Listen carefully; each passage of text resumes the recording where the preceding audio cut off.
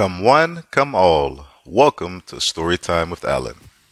Today we're going to be reading Danny and the Dinosaur. Let's begin. One day Danny went to the museum. He wanted to see what was inside.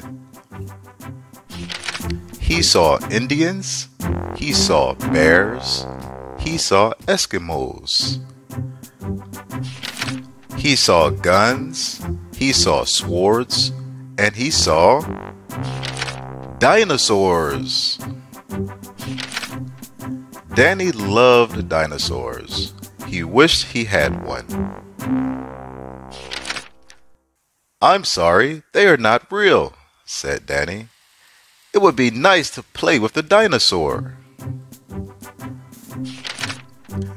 "And I think it would be nice to play with you," said a voice.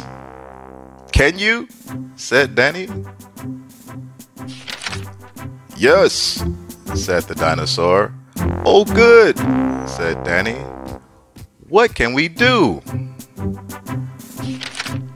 "I can take you for a ride," said the dinosaur. He put his head down so Danny could get on him.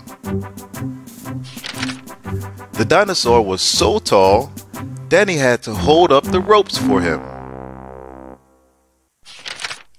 The dinosaur had to be very careful not to knock over houses or stores with his long tail.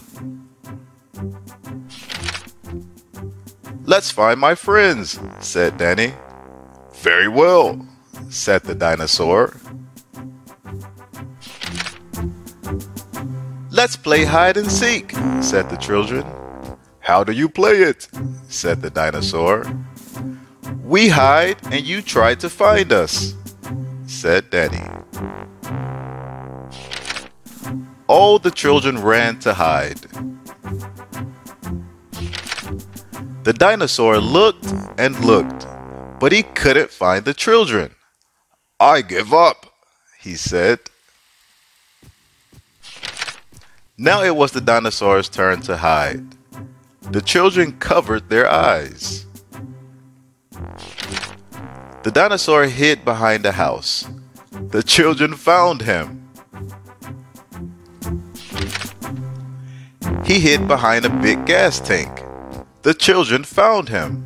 They found him again and again and again.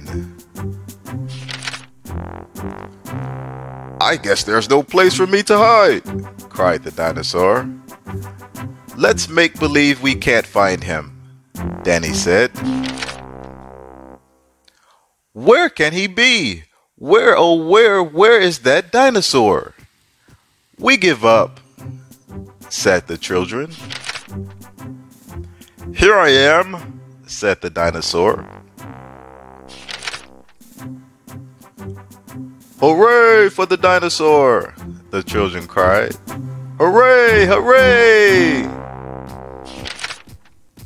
It got late and the other children left. Danny and the dinosaur were alone. "Well, goodbye, Danny," said the dinosaur. Danny watched until the long tail was out of sight. Thank you for joining me with Storytime with Alan. I hope you enjoyed, and please come again. I'll see you later. Bye-bye.